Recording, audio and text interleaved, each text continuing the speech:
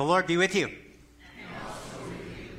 Gathered together this morning, the seventh Sunday after the day of Pentecost, our order of service this morning, Divine Service Setting 4, found on page 203 in the Lutheran Service Books. We worship together using the outline on the side of the bulletin here. Welcome to guests and visitors that have gathered with us this morning. We ask that you take a look at the inside of the front cover. We have a note addressed specially to you. And for those who will be communing with us this morning, those members of Immanuel, members of other Missouri Synod Lutheran congregations, please, reminder to place the registration cards that you find in the pew rack in front of you here in the basket as you come forward for Holy Communion. Let us worship together now with our opening hymn, hymn 901, Open Now Thy Gates of Beauty.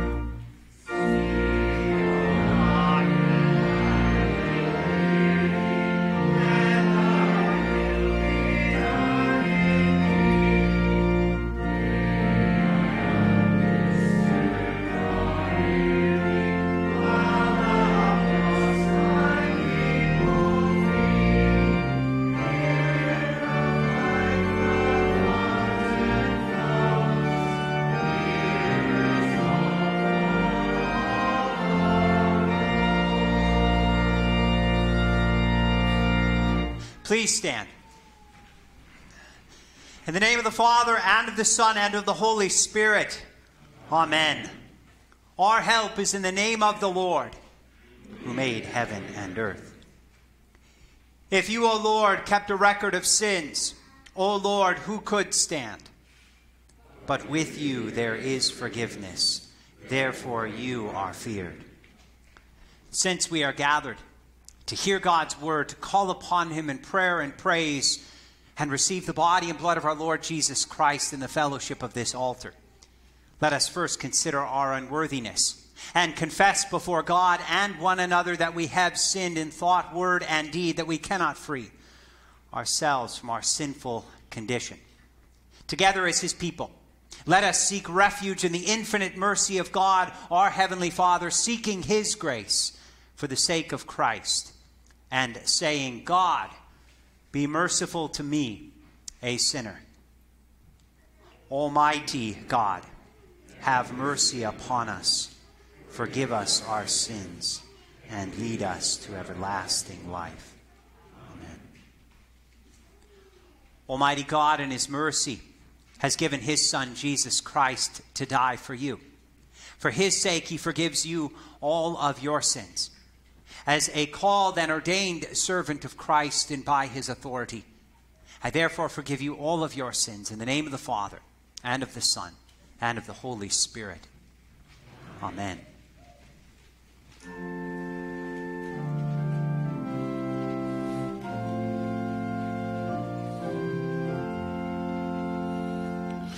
The Lord is merciful and gracious, slow to anger and abounding in steadfast love.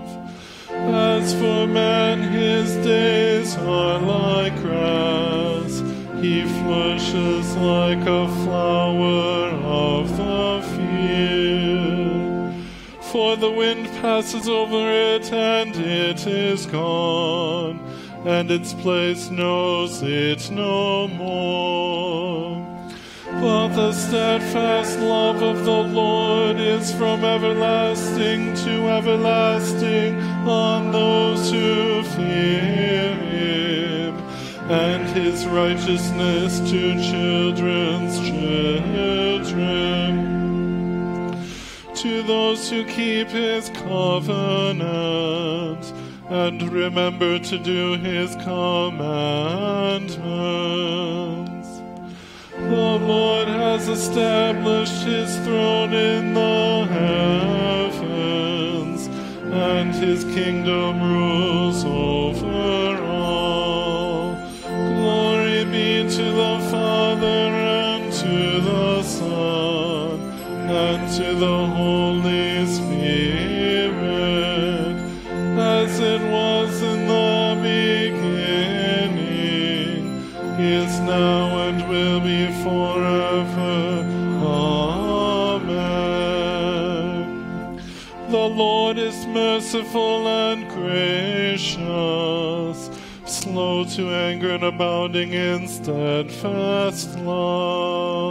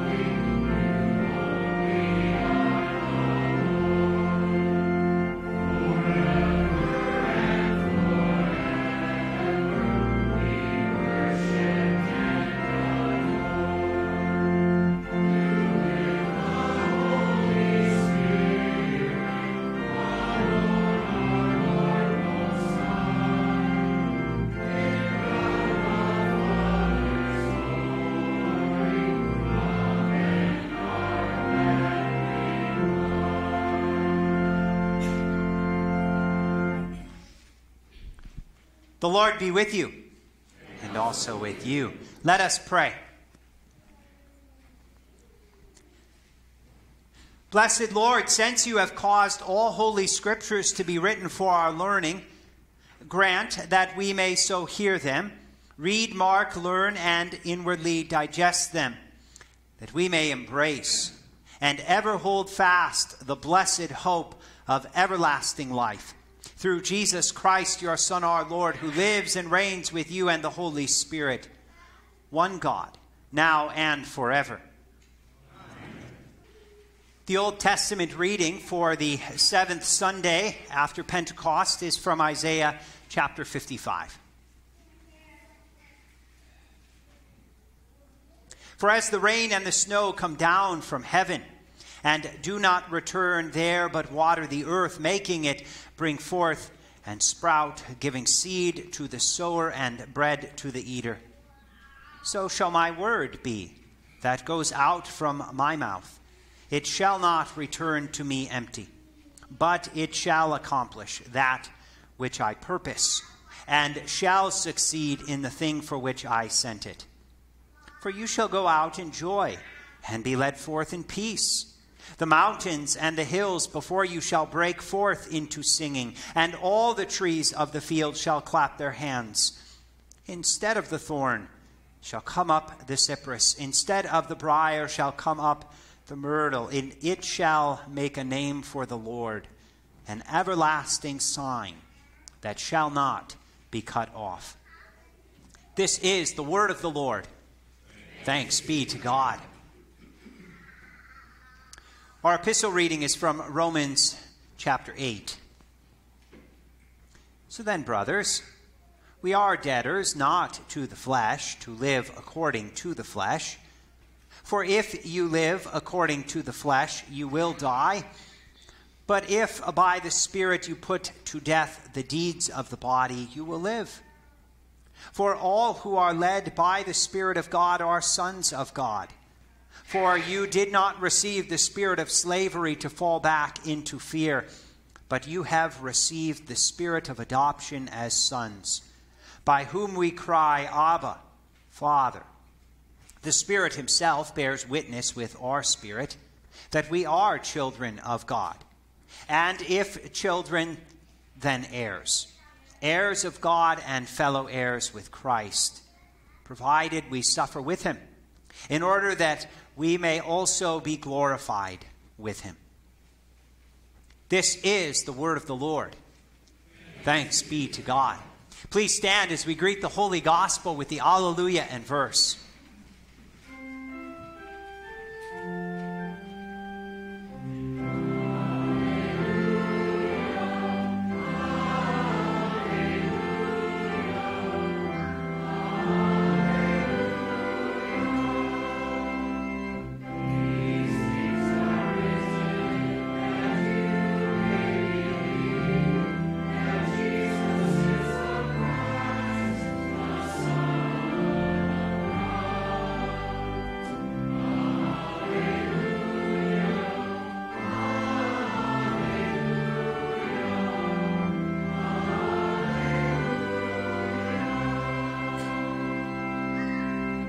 The Holy Gospel according to St. Matthew, the 13th chapter. Glory to you, O Lord. That same day, Jesus went out of the house and sat beside the sea, and great crowds gathered about him, so that he got into a boat and sat down. And the whole crowd stood on the beach. And he told them many things in parables, saying, a sower went out to sow, and as he sowed, some seeds fell along the path, and the birds came and devoured them. Other seeds fell on the rocky ground, where they did not have much soil, and immediately they sprang up, since they had no depth of soil. But when the sun rose, they were scorched, and since they had no root, they withered away. Other seeds fell among the thorns, and the thorns grew up and choked them.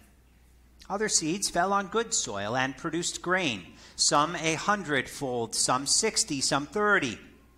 He who has ears, let him hear. Hear then the parable of the sower. When anyone hears the word of the kingdom and does not understand it, the evil one comes and snatches away what has been sown in his heart. This is what was sown along the path. As for what was sown on the rocky ground, this is the one who hears the word and immediately receives it with joy. Yet he has no root in himself, but endures for a while. And when tribulation or persecution arises on account of the word, immediately he falls away. As for what was sown among the thorns, this is the one who hears the word, but the cares of the world and the deceitfulness of riches choke the word, and it proves unfruitful. As for what was sown on good soil, this is the one who hears the word and understands it. He indeed bears fruit and yields in one case 100-fold, in another 60, and in another 30. This is the gospel of our Lord. Praise to you, O Christ. We respond with our confession of faith in the words of the Apostles' Creed. I believe in God the Father Almighty, maker of heaven and earth, and in Jesus Christ, his only Son, our Lord, who was conceived by the Holy Spirit, of the Virgin Mary, suffered under Pontius Pilate, crucified, died, and was buried. He descended into hell. The third day he rose again from the dead. He ascended into heaven and sits at the right hand of God the Father Almighty. And thence he will come to judge the living and the dead. I believe in the Holy Spirit, the holy Christian Church, the communion of saints, the forgiveness of sins, the resurrection of the body, and the life everlasting. Amen. Please be seated for the hymn of the day.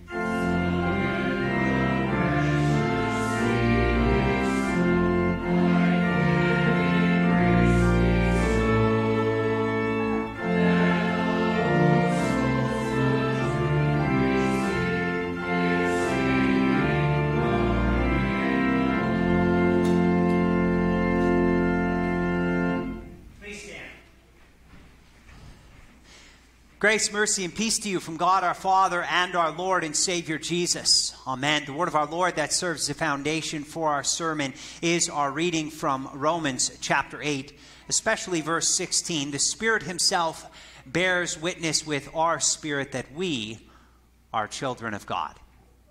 Please be seated.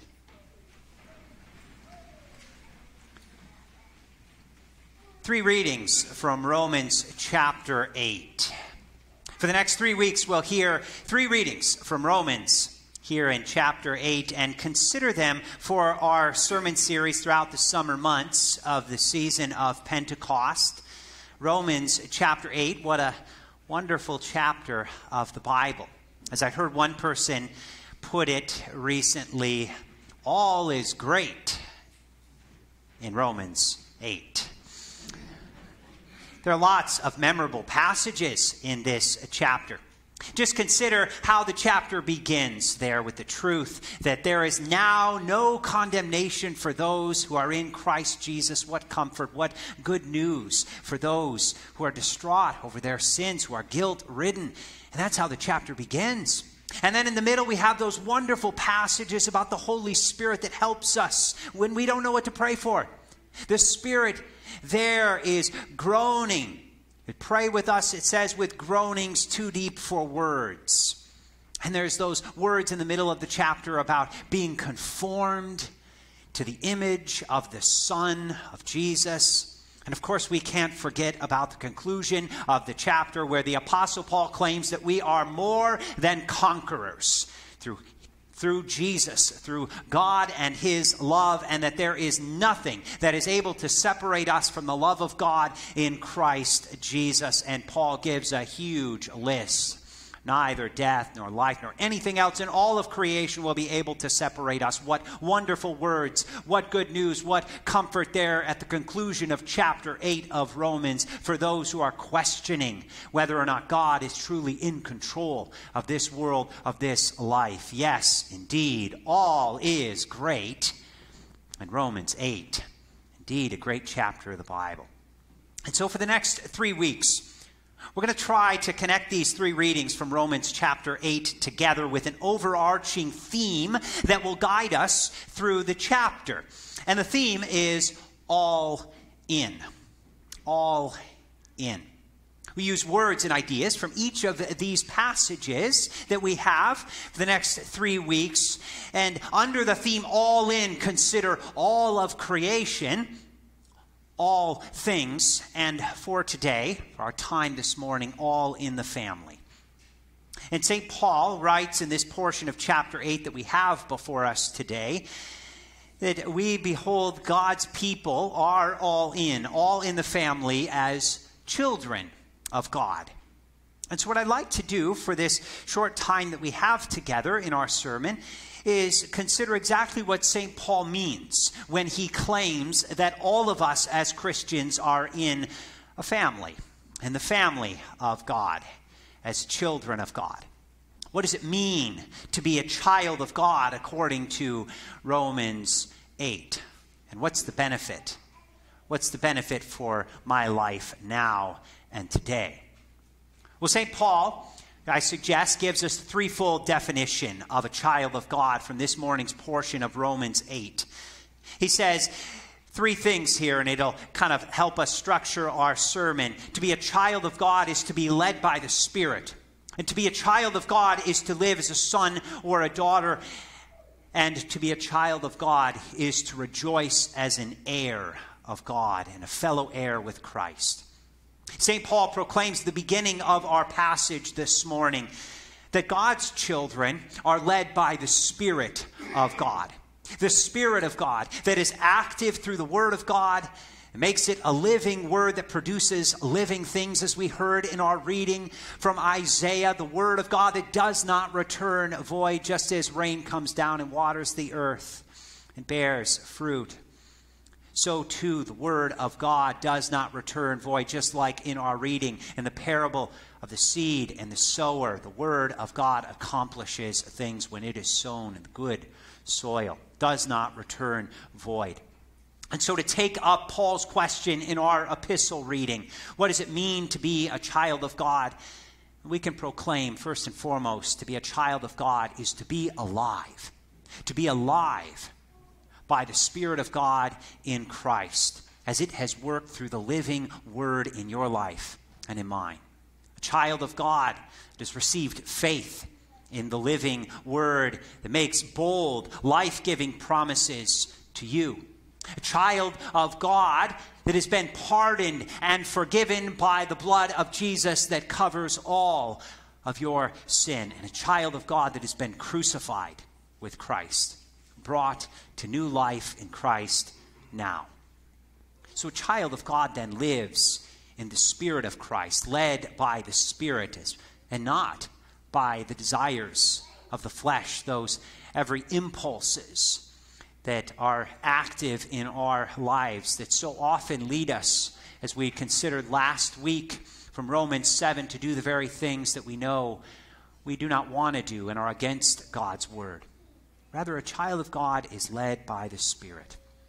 We've been born again by the water and the Spirit that leads you to cry in your prayers, in your praises, Abba, Father, and to confess Jesus Christ as Lord.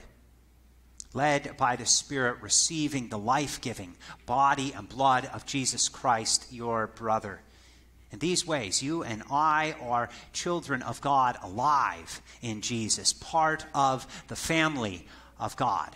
The life-giving, Spirit-filled Word of God has not returned void, and it has indeed accomplished the purpose for which it was sent into your life. So to be a child of God is to be led by the Spirit. And the Apostle Paul reminds us in our reading that to be a child of God means that you are a son, that you are a daughter. We are brothers and sisters in Christ. Some of us might groan at that idea, right, as we look around. Sons and daughters, brothers and sisters in Christ, part of the family of God, all in the family, led by the Spirit. Sons and daughters, again, not led by the impulses and desires of the world. Sons and daughters of God in Christ do not then get their cue about what to do from the latest Netflix show or the popular TikTok video or the fresh advertisement from a celebrity that scrolls across your social media feed or interrupts your YouTube video.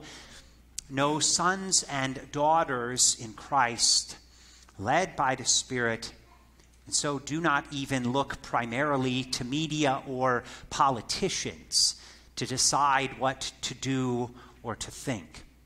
As St. Paul says, we are debtors, not to the flesh, to live according to the flesh, for we are led by the Spirit of God as children of God. For we did not receive, Paul says, a spirit of slavery to fall back into fear, but we received the spirit of adoption as sons, as daughters. The Spirit himself that bears witness with our spirit that we, all of us, are children of God. God has purchased your birthright. God has done it. Not with gold or silver, but with the holy, precious blood, the innocent suffering and death of his beloved Son. And so like that younger son in the parable of the prodigal son, we come before our Father led by the Spirit, even each day in repentance as sons and daughters. God who has graciously received us into his house as baptized children. And if then you are a child of God as a son or a daughter led by the Spirit, then you can also rejoice now as an heir of God and a fellow heir with Christ. To be an heir is, in many ways, to ask a specific question. And the question is this: what do I get, right? If I'm an heir, that's how it is in this life, right? If I'm an heir, well, what do I get? And sometimes in this life, it can get, the answer to that question and how we go about it can get pretty messy at times. But if we are to ask that question, God, what do we get as heirs? The answer is overwhelming. As a child of God now, led by the Spirit as a son or a daughter in Christ, we have a rich inheritance in the kingdom of God now. We have a land that we live in now in Christ by God's grace, but a land we look forward to in the life to come called the new heavens and the new earth, a new Eden, a place we call the household of God with many rooms where God in Christ has prepared that place for us with his crucifixion, his death, his resurrection. And we have a feast to look forward to, a marriage feast of the Lamb and his kingdom, and a life an eternal life of peace and joy, where there's no longer any suffering or sickness or disease or ailments, and death is swallowed up in victory. An inheritance in the kingdom of God now, even as a son and a daughter in Christ suffers here with Christ, awaiting that full glory at his return. Until that time, children of God receive and enjoy the down payment of life in the Spirit of God, of life in Christ, and all that that means for our lives today. About a year and a half ago, you might recall, I don't know, maybe not, but about a year and a half ago, I preached a sermon on the prodigal son and Luke chapter 15 for the fourth Sunday in Lent. And I made a reference at that time to a painting of the prodigal son by the famous painter Rembrandt. And I mentioned to you then that the way Rembrandt painted the younger son's body, the prodigal son, the way he painted the younger son's body tells the story of that son's licentious life. So the painting has the son coming back, and it's that moment in the parable. Rembrandt captures that moment where he returns in repentance, led by the Spirit of God, and coming back not as a slave, but as a child, back into the household of God. And the father is holding and resting his hands over the son in a sign of pardon and forgiveness and peace. And yes, the son's body tells the story of his licentious life. He's only wearing one shoe. His bare foot is cracked. His clothes are tattered and torn, and his head is shaved bald. And some might suggest, and have suggested, that the shaved head signifies repentance, a common act of repentance and mourning in the Bible, a shaved head. But as one interpreter suggests, perhaps Rembrandt is trying to communicate another truth by painting the younger son with a shaved head. Perhaps it's meant to look like that of a newborn child, one who has been born again by the water and the Spirit, one who has entered the kingdom of God as a child of God, one who is led by the Spirit and alive in Christ, one like you, who is all in the family of God, as a son and a daughter, as an heir and a fellow heir with Christ, trusting in God the Father as children of God in Christ. So what I'd like us to do is stand, and I'd like us to do that right now, concluding our sermon here, trusting together God the Father as children of God. Please stand. And I'd like us to do that in a very familiar way. We'll do it again here later in the service for communion, but I think it's appropriate now for us to pray the Lord's Prayer together as children of God, led by the Spirit of God, trusting in our Father. We are bold to pray, Our Father, who art in heaven, hallowed be thy name. Thy kingdom come, thy will be done, on earth as it is in heaven. Give us this day our daily bread, and forgive us our trespasses, as we forgive those who trespass against us. And lead us not into temptation, but deliver us from evil. For thine is the kingdom, and the power, and the glory, forever and ever. Amen. And now the peace of God that surpasses all understanding, keep your hearts and your minds in Christ Jesus our Lord. Amen. Please remain standing as we continue with the prayer of the church. We pray for the whole people of God in Christ Jesus, and for all people according to their needs.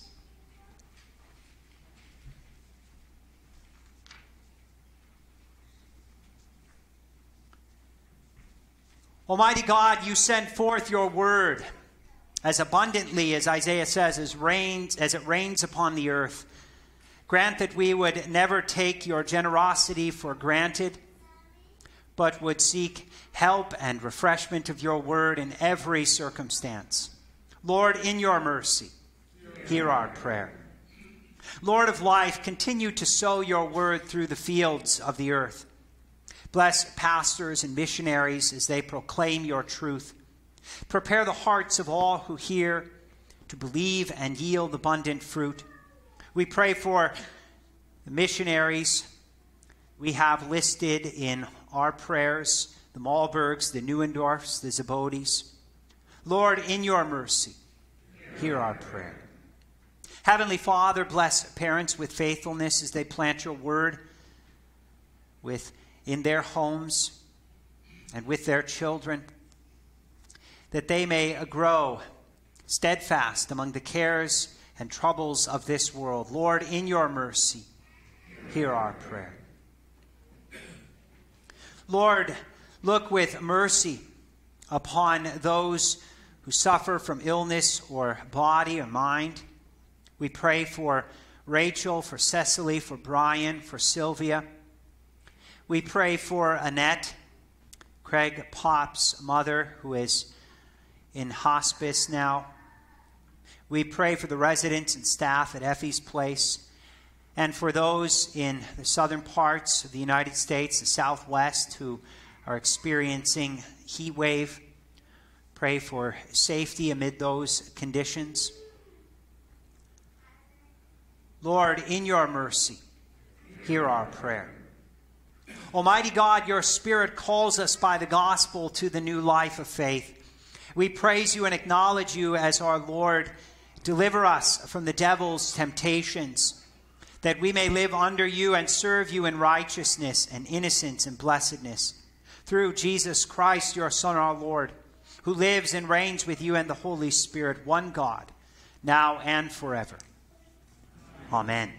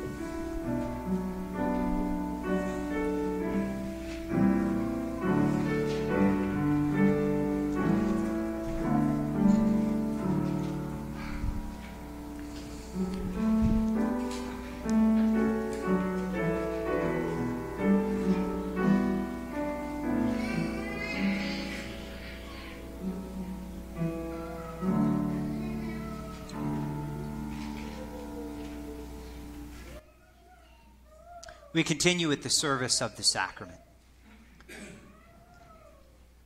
The Lord be with you. And also with you. Lift up your hearts. Lift them to the Lord. Let us give thanks to the Lord our God. It is right to give him thanks and praise. It is truly good, right, and salutary that we should at all times and in all places give thanks to you, O Lord, Holy Father, Almighty and everlasting God, for the countless blessings you so freely bestow on us and all creation. Above all, we give thanks for your boundless love shown to us when you sent your only begotten Son, Jesus Christ, into our flesh and laid on him our sin, giving him into death, that we might not die eternally. Because he is now risen from the dead, and lives and reigns to all eternity, all who believe in him will overcome sin and death and will rise again to new life. Therefore, with angels and archangels, with all the company of heaven, we laud and magnify your glorious name, evermore praising you and saying,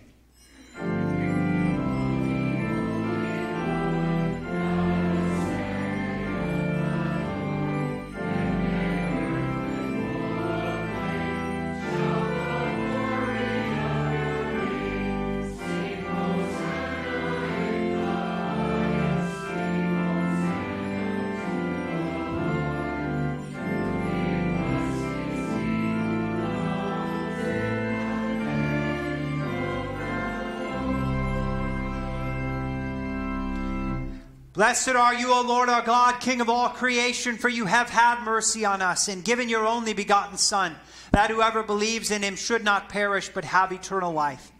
In your righteous judgment you condemned the sin of Adam and Eve, who ate the forbidden fruit. You justly barred them and all their children from the tree of life. Yet in your great mercy you promised salvation by a second Adam, your Son, Jesus Christ our Lord, and made his cross a life-giving tree for all who trust in him. We give you thanks for the redemption you have prepared for us through Jesus Christ. Grant us your Holy Spirit, that we may faithfully eat and drink of the fruits of his cross and receive the blessings of forgiveness, life, and salvation that come to us in his body and blood. Hear us again as we pray in his name. And as he has taught us, Our Father, who art in heaven, hallowed be thy name. Thy kingdom come, thy will be done, on earth as it is in heaven. Give us this day our daily bread, and forgive us our trespasses, as we forgive those who trespass against us. And lead us not into temptation, but deliver us from evil. For thine is the kingdom, and the power, and the glory, forever and ever. Amen. Our Lord Jesus Christ, in the night he was betrayed, took bread. When he had given thanks, he broke it and gave it to them, saying, Take and eat. This is my body, which is given for you. This do in remembrance of me.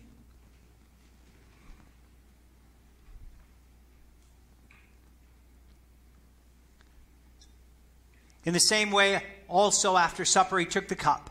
When he had given thanks, he gave it to them, saying, Drink of it, all of you. This cup is the New Testament in my blood, which is shed for you for the forgiveness of all of your sins.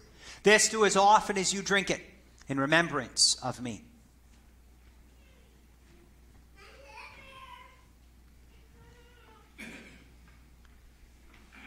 The peace of the Lord be with you always. Amen.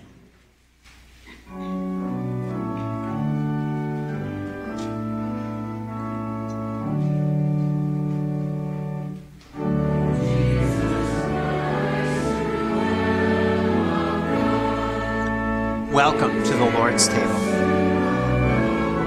The body of Christ given for you. The body of Christ given for you. Have mercy on us, Lord, we pray. The blood of Christ shed for you for the forgiveness of all of your sin. The blood of Christ shed for you for the forgiveness of all of your sin. The body and blood of Jesus strengthen and preserve you in body and soul now until life everlasting. Depart in his peace. Amen.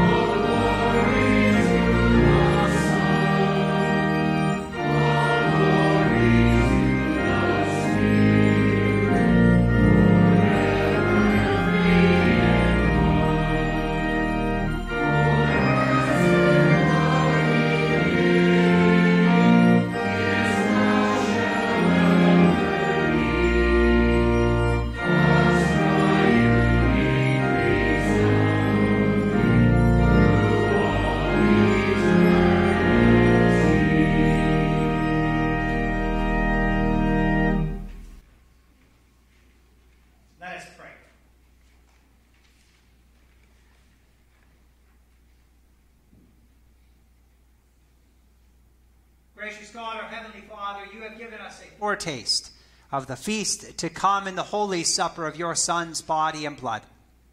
Keep us firm in the true faith throughout our days of pilgrimage, that on the day of his coming we may, together with all your saints, celebrate the marriage feast of the Lamb and his kingdom, which has no end. Through Jesus Christ, your Son, our Lord, who lives and reigns with you and the Holy Spirit, one God, now and forever. Amen. Let us bless the Lord. Thanks be to God. The Lord bless you and keep you.